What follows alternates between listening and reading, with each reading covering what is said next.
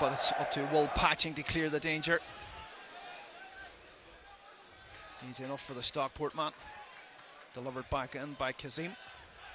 O'Sullivan with a flashing shot, and it's tested the palms of Brian Maher. The first shot in anger in the 4th minute. A great effort as well, just on the turn, just quick snapshot. And Brian's done well to get down and save that, because it took just a bounce just right before it came to him. Brian Maher, of course, involved with the international setup during the break, getting a taste of Duffy with the corner. Gives the signal with the right hand and delivers it deep, and Shane McElhinney gets ahead to it, but half decent chance and fair. There's too much on it, and it's going to be another goal kick to Galway. Brendan Clark started every game for Galway so far this season. He's won everything in League of Ireland football. Slevin played for St Pat's, charged down by Duffy, eventually cleared downfield. Shane McElhinney lets it run, but in behind him Carl O'Sullivan has found a yard. O'Sullivan in the 18-yard box, still O'Sullivan. Troops arriving from Galway as the ball's played to the back post. Ed McCarthy with the simplest of touches, but the flag has gone up on the far side. His effort did hit the post, but heart in the mouth moment for Derry City there, as McCarthy found a yard in behind the back line. He did look off, but it was a good wee passage of play from Galway here. They committed bodies forward and gives the ball away. Great ball. Picks it up, finds McJanet. McJanet gets his cross under the box. Duffy trying to swivel and shoot a shot out. Might get a second bite at it, plays it in. Oh, Danny Mullen just couldn't quite settle himself there. And Derry jerseys doing so. As we await the outcome of Michael Duffy's free. It's a great ball. It's whipped down. Mark Connolly, just met it with his head. And luckily enough, Brendan Clark, he just pulled his hand out of the way at the last second there, as he knew it was going over his bar. Good delivery. Good delivery from Duffy, Good header. Mark held him off, and strong header. Just not on the target. Connolly. And Connolly gives it away. And it's picked up well by Vincent Borden in the centre of the park. Borden's time to look across. Dervin breaking inside the Derry 18-yard box. It's a fine save from Brian Maher, as Dervin found himself one-on-one with the keeper. Great save. Lovely first touch from Dervin just to get it.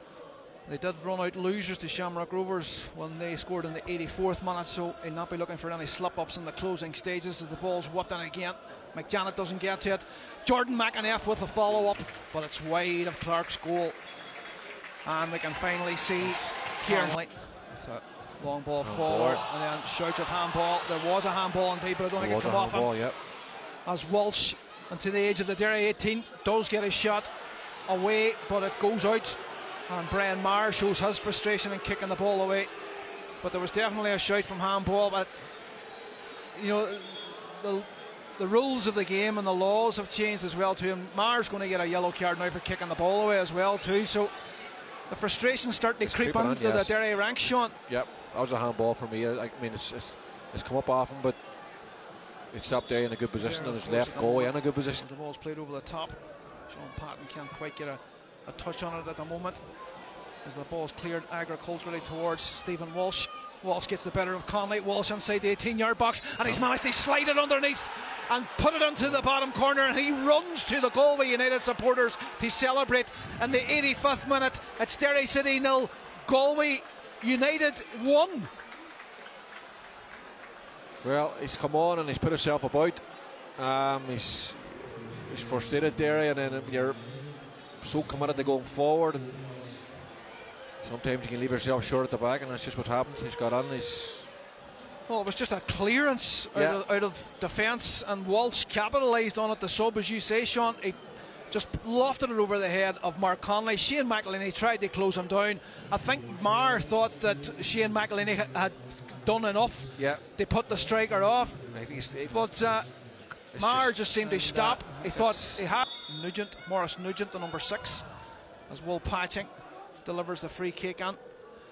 Boyce was arriving there. Shane McElhinney with the shot. Shouts of handball from the Derry forwards there.